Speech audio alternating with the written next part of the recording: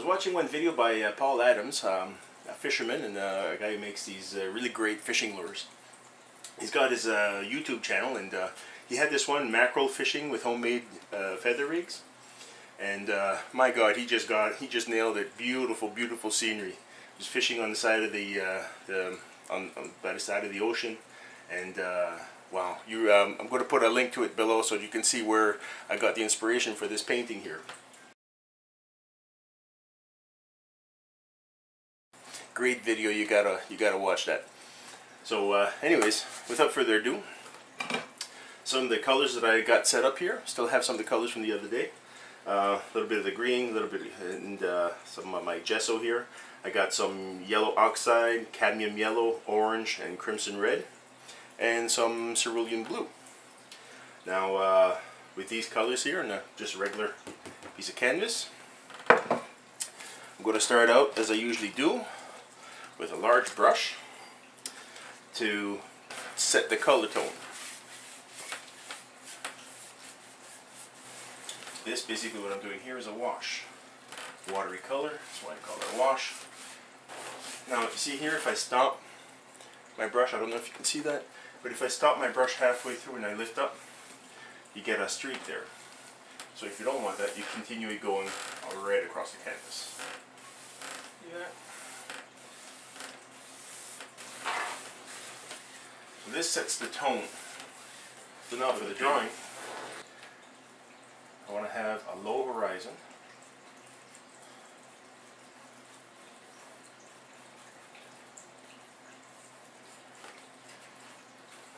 So basically just saying this is where the beach is going to be. I'm going very pale for starters here. This might be trees in the background. Alright, so if I divide my image into thirds, this is going to be where I'm going to put my fisherman. His head is going to be on the top third corner. So one third, 2/3. So right here, and then this third and this third. This is where I want to put his head. And then the body.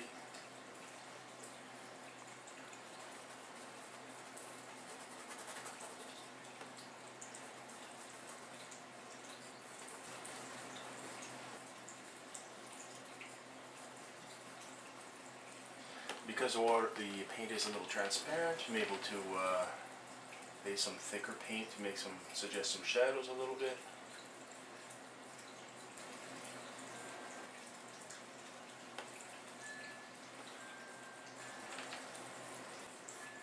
On the horizon, I'm going to put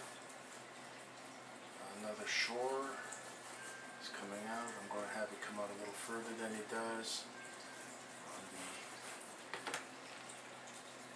video.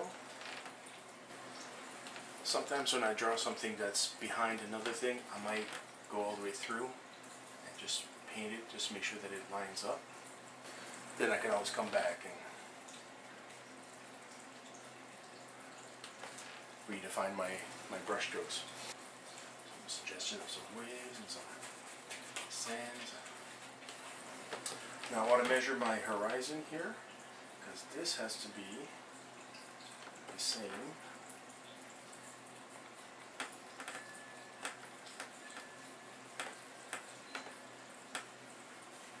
Right through.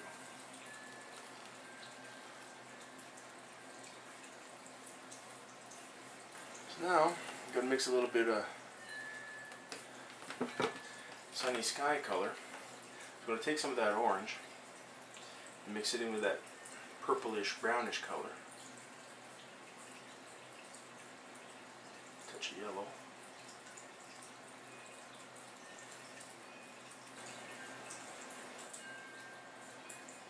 I haven't decided yet exactly the position of the sun. It's going to affect where the colors start to change, but I'm not at that point just yet.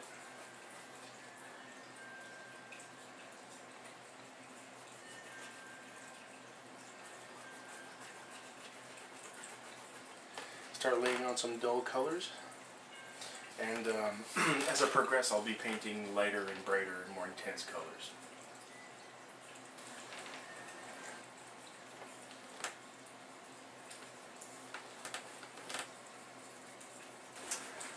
water's going to reflect a lot of that sky color. So there's not a sky color and a watercolor. There's just basically the color of the environment is going to reflect on the water. So whatever you have in your sky and your environment, and your water is going to have those exact same colors. So when you paint a scenery with water in it, you paint both at the same time, sky and water. Now it's okay if the background colors overlap a little bit on my subject, because before the end I'm going to redefine that subject.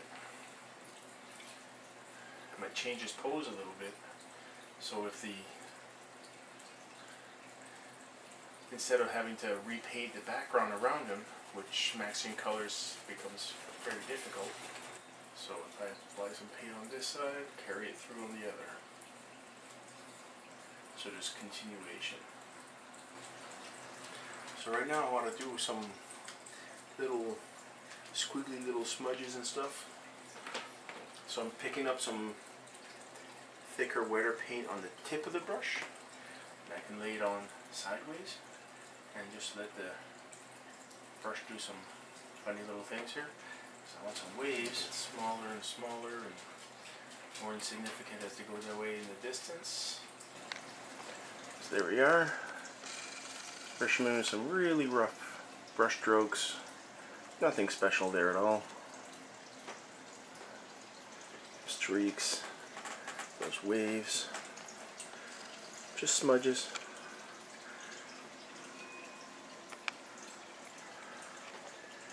Doesn't look like much yet, but that's how you get things started. I'm mixing a little bit of yellowish color. So the yellow is going to contrast very strongly with the purple. And so basically I'm not going to paint the sun right away. I'm going to instead paint the sky and the background glow the sun's going to inflict on it. Now I've got that color in the sky, it needs to be in the water as well. So it'll be, start here.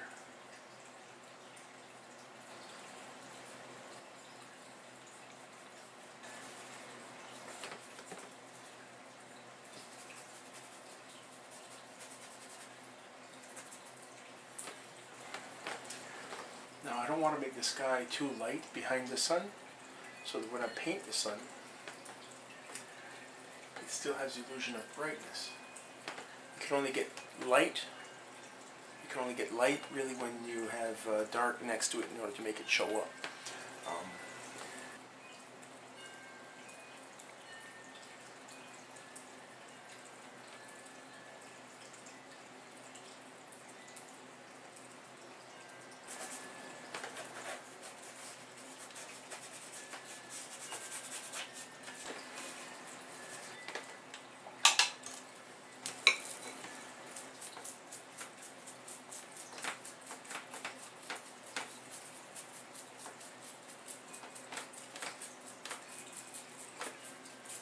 So now I'm pretty much finished with the sky, I think, for now. See if there's anything more I want to do with it later, but for now I think I'm going to switch over to drawing my subject. Yay, I've been waiting for this all since the beginning.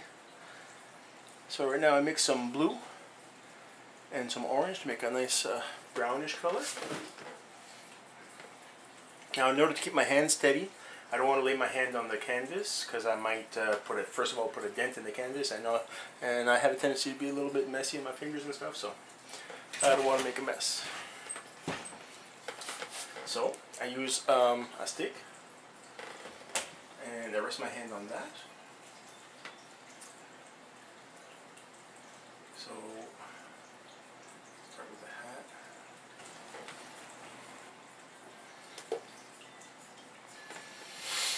I'm just working in the shadows.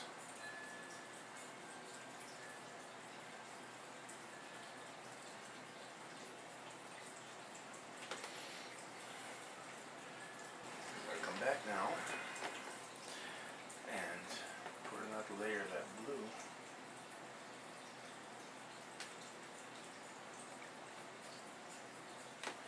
On the shadow side.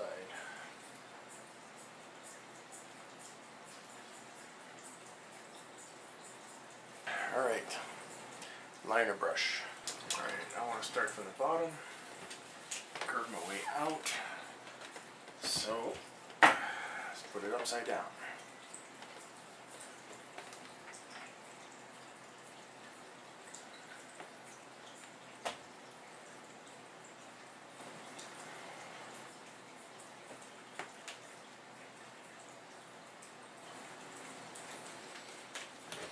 See how that looks. Not bad. I want to have one leg more in front of the other as compared to the original painting.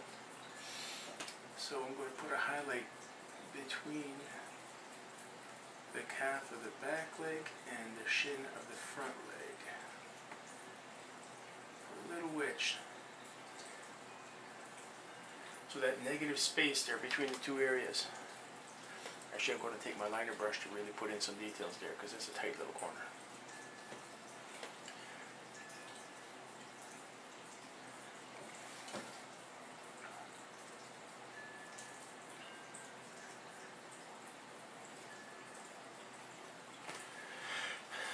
Now I'm going to take some of that highlight color and I'm going to run it down to along the back of the back leg.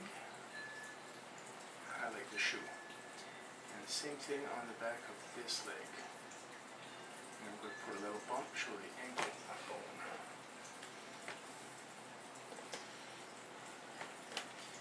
And I'm going to leave a little gap and put a little comma. Same here. That's the back of the shoe catching some light.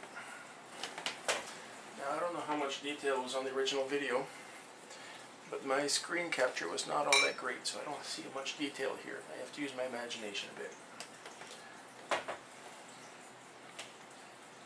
Imagination, I've got lots of that.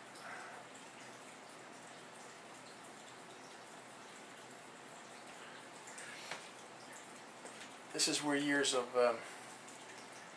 drawing the nude model comes in handy.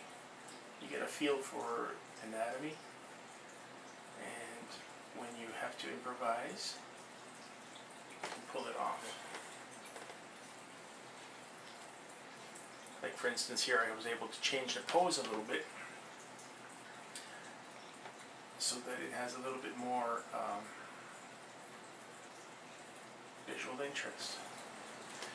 Not that the scene lacked very much visual interest, it's just sometimes you want a little bit emphasize one thing or another.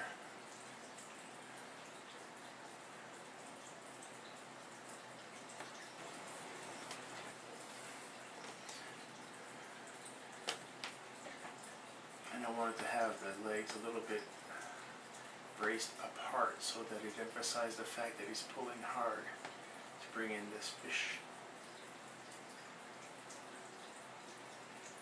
With the 2 feet together, you don't look like you're applying that as much pressure. So, just a little trick there to convince the viewer that they're looking at a guy. Applying some pressure. And the fact that his upper body, I accentuated the bend, the curve. On the original pose, he's standing a little bit more straight, leaning slightly backwards, but here I accentuated that a little bit more, just to give you more the idea that he's really like pulling, right? Now the sun. Dip my brush in a little dab of yellow. Pick up some pure white.